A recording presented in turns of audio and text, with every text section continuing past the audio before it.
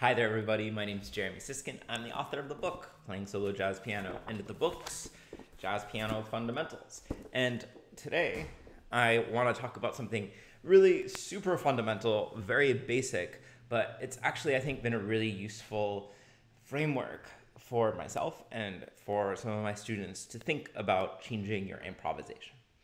So the basic framework here is that one way that we can think about improvisation is in terms of different components. And there's a lot of ways to subdivide improvisation, but I'm going to share one that I find very helpful, and I think you will too. So I've made this beautiful drawing here of three kind of dials. I think about these as three different dials. Maybe you're having a mixer or something. And the three dials that we're going to change are going to be scales, by which I mean stepwise movement. Okay. Arpeggios, by which I mean leaping between different notes of the chord, and non-chord tones, things like neighbor tones, enclosures, etc. So I found this useful because sometimes my students play for me, and I will find that one of these dials is turned all the way up, it's cranking it, and maybe the others are turned much lower. And 90% of the time for me with my students when this happens, it's that scales are cranked all the way up and arpeggios and non-chord tones are very low. And I think this is 100% the fault of jazz educators, because when we teach people about how to play jazz, how to approach harmony, we think in terms of scales. So I want to play for you first an improvisation that has scales dialed all the way up. So let's use the tune-up. Simple tune.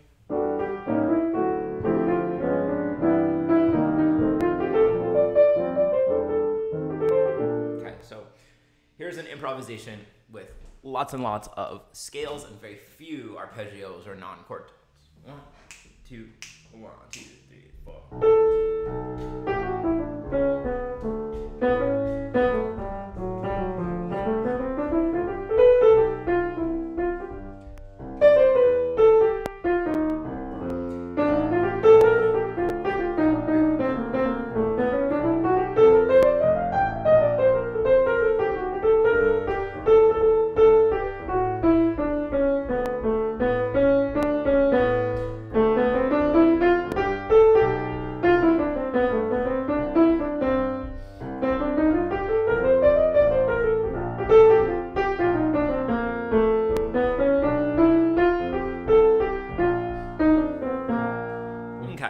So I'm kind of curious how you might think about that improvisation. When I hear that, I think that it sounds pretty okay. I think my articulation is pretty good. I'm clearly playing the correct scales. I'm not playing any wrong notes.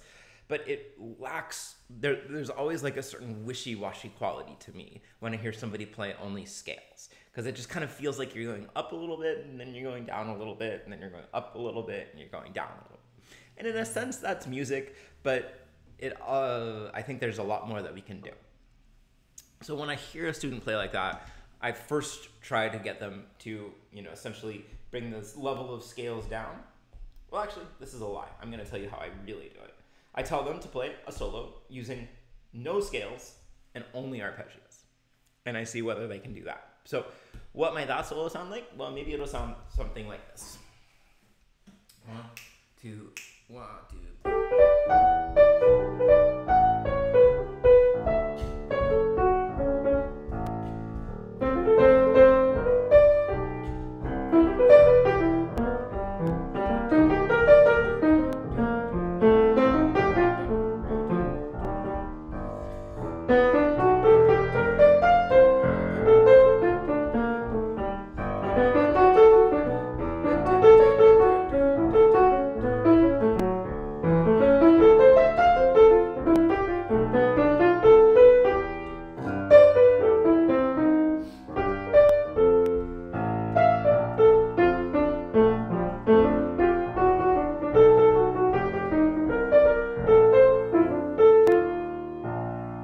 Okay, so I wonder how that solo strikes you. To me, I would rather hear that second solo, actually, than the first solo.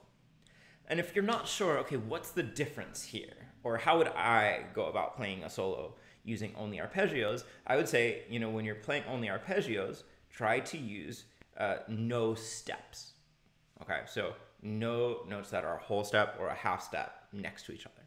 Now, of course, sometimes we could say that, like, for instance, if we're on this E minor 7, we could say that the 9th and the 3rd are both chord tones, so they could both be included in an arpeggio. But I would try not to use multiple steps in a row at the very least. Okay, so there's a solo that turns up the dial all on arpeggios and really tries to turn down the dial on scales. Now, realistically, we don't really want either of those solos. What we want is something that kind of splits the difference. I know these visuals are really high tech. I really have my graphics department budget has really been going through the roof lately. I hope that you are appreciating that because it's just the best of technology, and this is why I'm such a YouTube star. Okay, probably in reality, we want scales and arpeggios somewhat even. Now, different players are going to have different ratios of scales and arpeggios. Louis Armstrong, for instance, tends to use a lot of arpeggios and very few scales, just as one example.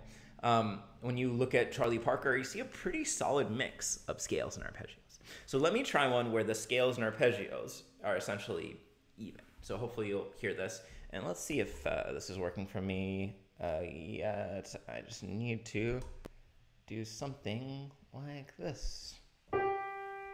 All right, so now you can watch for scales and arpeggios. I'll let you see my face just in case for some strange reason you want to. Here we go. 1, 2, 3, 4.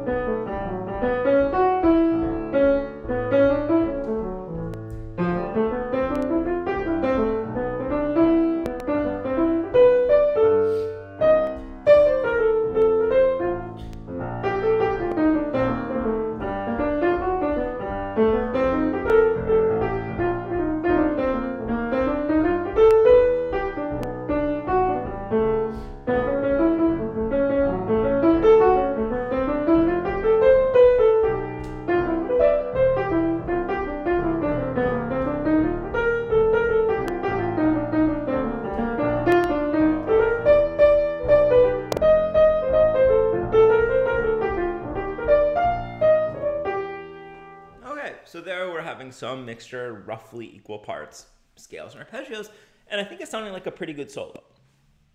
But, oh no, my visual, my beautiful visual, we're doing a weird green flashing thing. So, as you're about to see, the third category, though, is the thing that's missing, which is non-chord tones. So far, I've only been using notes of the scales. So let's dial up those non-chord tones, and we're going to get a more and more bebop-y sound as we add in more non-chord tones, okay? So when I'm thinking about non-chord tones, the biggest thing is that I'm thinking about notes a half step below notes of the chord that we're going to resolve into. So if we're in, thinking about E minor, I'm thinking about resolving into each of the notes of those chords by half step, and then occasionally using an enclosure. Okay. Maybe we'll use some neighbor tone or some passing tones.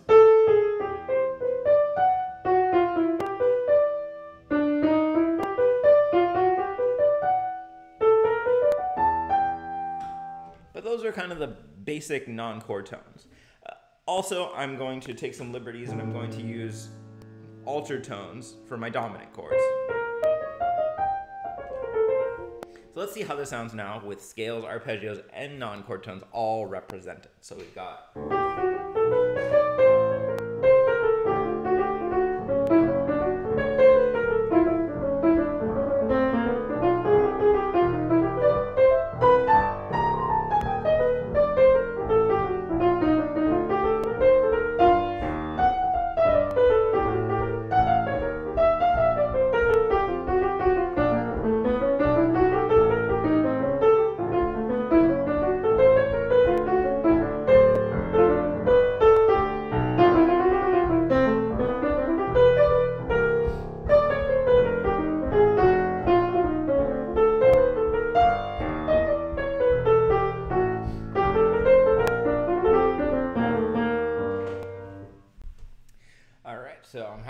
problems with my thing again, but that's okay.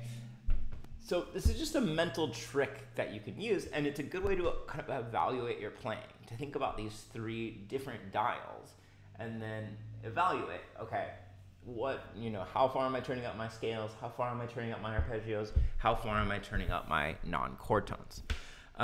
Now, this 3-part definition, or these 3 categories, certainly are not the only 3 possible categories.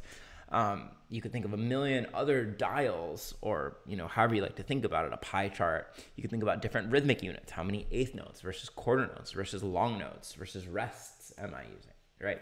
You could add in how many grace notes, turns, ornaments am I using?